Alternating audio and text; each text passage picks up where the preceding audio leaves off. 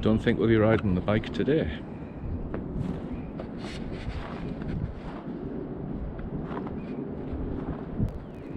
And in weather like this, the trip to Skye seems a distant memory, but what did I learn from that? Well, stick around and find out. Hi everyone, Gordon from Up North Biker here. I'm going to tell you what I learned from my first solo trip on my motorbike. It seems such a long time ago, to be honest. It's only a few months, but the lights are drawing in now and it's coming into winter. Most people putting the bikes away, but this thing's going to get me to work regularly. So there's a few points. So let's start with the big one, riding with panniers. So I've never done it before, and what I would highly recommend is that you stick them on your bike and you practice. The bike's a lot wider at the back than you used to, so when you're nipping in and out of traffic or when you're manoeuvring the bike, you've just got to remember there's a bit more width at the back end. As well as that, the bike handle's slightly different with the panniers, so I think if I was doing this again, I would load them up with what I was going to carry, get the weight right, and then just practice riding around, and especially slow manoeuvring and pushing the bike around in car parks, things like that. It does change the balance of the bike. Not an awful lot, but enough where it's probably worth practicing. I did find at sort of very low speeds and higher speeds, you could tell the panniers were there in the way the bike handled. Setting up your suspension. So because you're carrying more weight on the back, the chances are you will need to add preload onto the back of the bike. I tightened mine up a bit. The way I tested it was I got someone to hold the bike and I hold it upright, and I just measured the sag from normal to with the panniers on, and then adjusted the preload so it was how it would be when I was normally riding. So essential equipment to pack: puncture repair kit, tyre inflator, first aid kit, you never know, and always prepare for the worst. If your bike's got a chain lubricant, because the chances are you're going to be riding for a long distance, you might want to give that chain a bit of TLC. A basic toolkit, just enough to get a few panels off and have a look at what's going on. If you have an off, like I did, and you end up with a whole load of damaged plastics, then duct tape and tie wraps are always a good option to stick your bike back together and make it rideable till you can get it home. So that's another essential. When it comes to clothes, I was going to Scotland, so you've got to be prepared for all weathers. So I did take, as well as my motorcycle gear, I took a jacket for wearing in the evenings, and I took a full rain suit as well. They didn't take up a lot of room in the luggage. Also, you're riding all day, so you're in your bike gear most of the day. You only need to change your clothes for the evening. Then it's where do you put your luggage? So obviously I tried to film a lot of this, so I had a lot of camera kit with me, and I put all of that in my top box along with my emergency tools. My train of thought was, if your bike goes down and you're hurt and you need your first aid kit, if it's on the pannier, that's the ground side down, you're not going to be able to open it.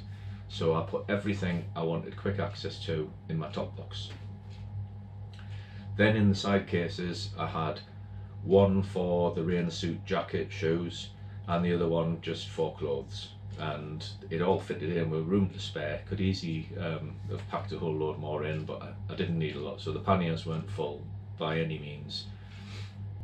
What you need to do as well is practice packing the panniers. There's no point on the morning trying to fit everything in, so you need to, before you set off, plan what you're going to take, pack it into the panniers, see how it works, take it all out, put it in again, see if there's anything you don't need.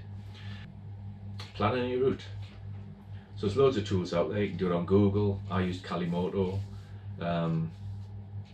and what I did was I put waypoints in for all the things I wanted to definitely see, including where I was staying at night. There was optional things where I programmed another route that included the optional things, but I had the key things I wanted to see and things I wasn't really that bothered about seeing, but I would go if I had time. And that way it takes a little bit of pressure off you, because you only have to get to the places you really want to see and your digs for the night. If you put everything in, then you're putting yourself under pressure where you might be going to see something that you weren't really bothered about, and then you've got time pressure on what you want to see later on. The least planning, apart from your overnight stays, the better really, because then it's just a case of you riding and enjoying the ride. I think for my first time filming, it actually detracted from the ride a bit, because I had GoPro problems. If you've watched the videos, you'll see the first one I hardly had any audio or anything, and they're constantly worrying, is the camera filming, am I getting this, is it working? And of course that spoils your enjoyment of the ride. So it's a case of balancing how important is it to you to film the ride and how important is it to enjoy yourself. So if you are going to film it, like I say, take a bit of care in not focusing too much on the film, and after all, it's there for you to enjoy as well as to share with other people. Fuel. So one of the things that that happens is you can get fuel anxiety really easy, and that definitely spoils your trip. When you're on unfamiliar territory and you think you've got about 11 miles to go, but your petrol tank is saying you've got 26 miles in the tank, for some strange reason you start worrying, am I going to get to where I need to be before I run out of fuel? So if you've got half a tank and you see a fuel station, I'd recommend you just pull in and fill up. It's good to get off the bike, stretch your legs, maybe have a drink of something, but it removes that fuel anxiety, and then you enjoy your trip a lot better.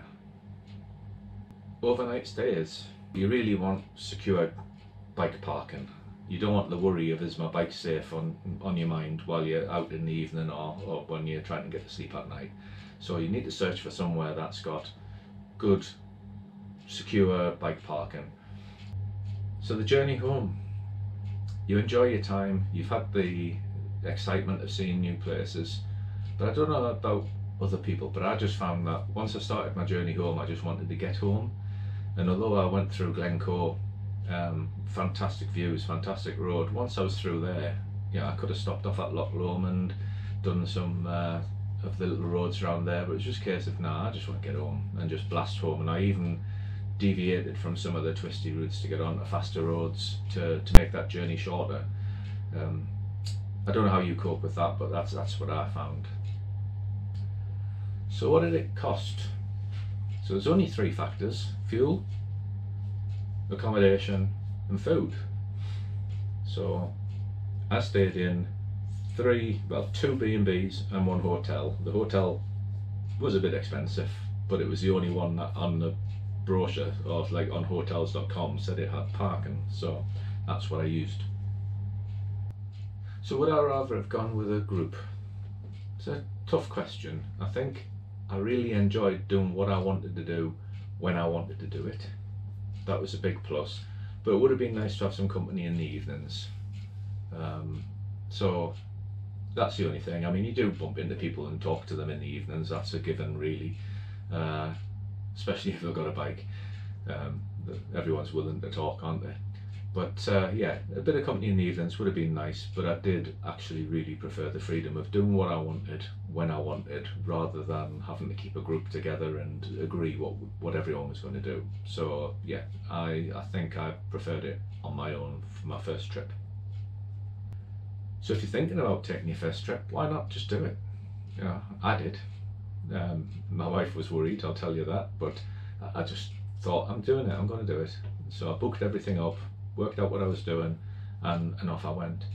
And you shouldn't be afraid of doing it. It was fantastic, it really was. So if you've got that inkling in your mind, save the money up, plan out what you're going to do, and get out there and just do it. There's nothing stopping you, really, nothing at all.